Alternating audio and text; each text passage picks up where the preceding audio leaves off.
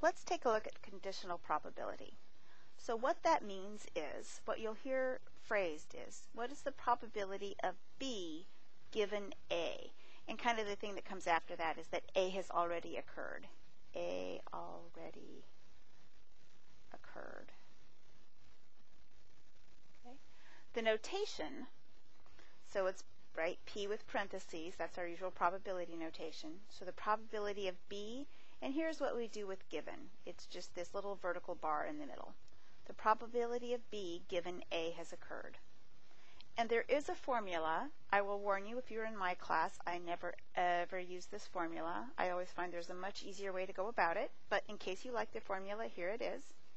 The probability of B given A equals the probability of A and B, right, that overlap idea, divided by the probability of A. Okay?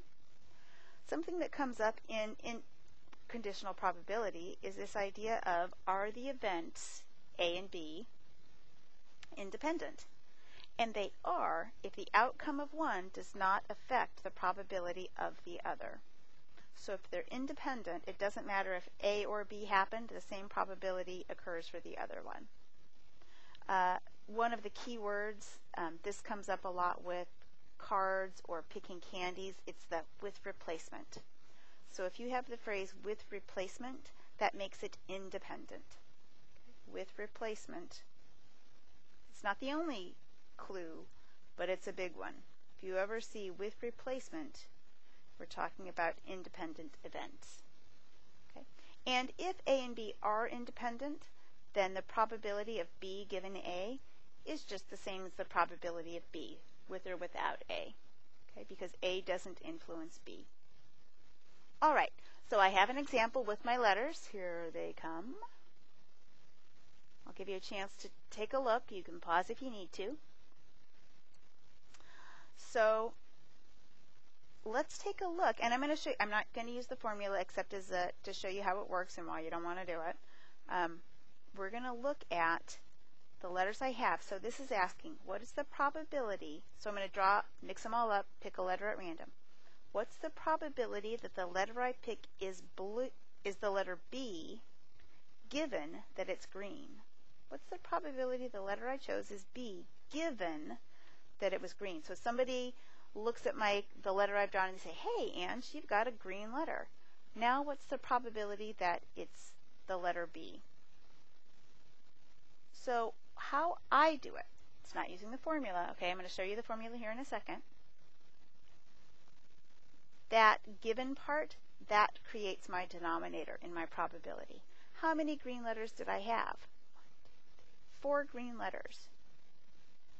Right? I know it's green, so I'm just looking at the probability out of those green letters. How many were the letter B? 1. Okay? Very easy if you do it this way. Now, I'll show you the other one in just a minute.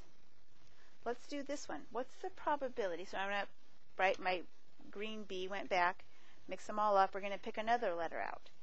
Now we say, what's the probability the letter I have is green, given that it's a consonant? Okay. So consonants, right, consonant, consonant, consonant. All these are consonants except for the U at the end. Okay. So now I know I have a consonant. What's the probability that it's green? So how many consonants do we have up there? You can count along. I'm pretty sure there are 7. And of those 7 consonants, how many are green? 1, 2, 3, 4. Okay. So the first part makes up the numerator. The given part makes up the denominator. Okay. So probability that it is a vowel given that it's red. What number goes on the denominator? How many is that? Good.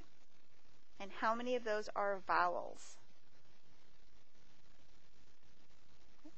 1. I have 1 vowel.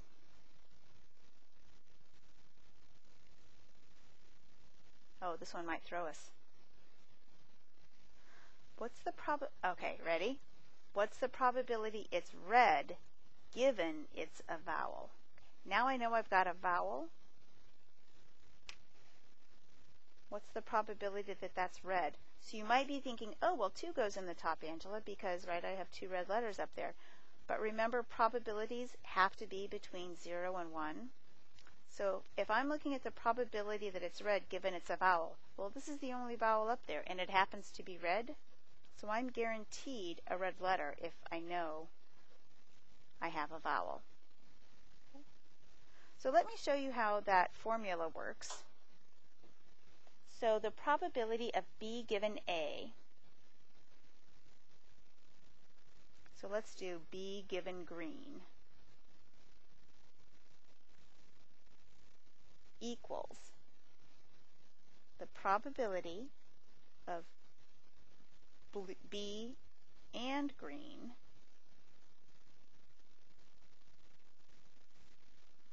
divided by the probability of green. Okay? Here. The probability of B given green is equal to the probability of B and green divided by the probability of green. I'm just using that formula. I'll try to scrunch so we can kind of still see the letters. Okay. So the probability of the letter I choose is B and green. So now I have 8 letters altogether. And I have 1 that's a green B. Divided by, well, what's the probability I chose a green letter at all?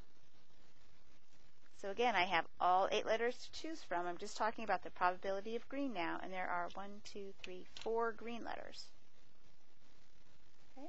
So now if we do some math with our fractions here, I have 1/8 divided by 4/8. So 1/8 times 8/4. Cancel your 8s. 1/4 the hard way.